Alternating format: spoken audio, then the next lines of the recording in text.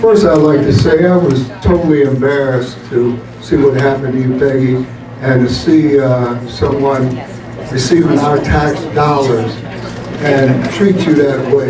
It really it hit me right in the chest there. This is my district. I had two of my children graduating from East Ramapo.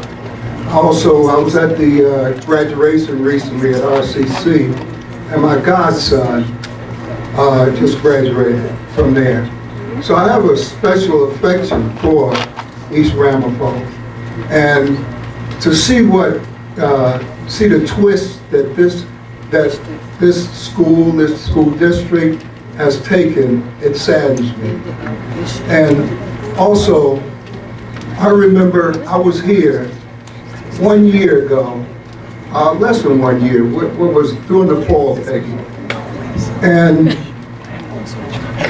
I had it out with the president of the board, also with the attorney, I think it was Mr. D'Agostino at the time.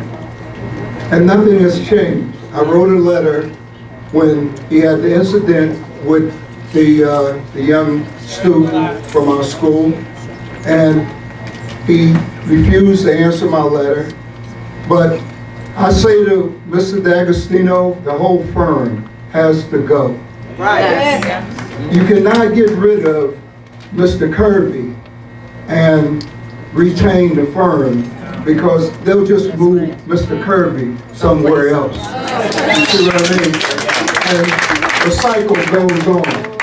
So I'm going to start coming back to these meetings, and I stand here tonight with you and give you my pledge that I will be looking in on this, and I will not rest until I see something done here that's pleasing to all of us. Thank you. God bless all of you. Thank you for coming out. This is the way things are done. This is the way we get answers, by you coming out, and also at the voting polls. And you all know that we have a problem with our people coming out and vote. That's got to change. This coming September and on, let's get out and vote. That's right. And how about a hand for all of you? How about a hand for Peggy, the way she has conducted this meeting?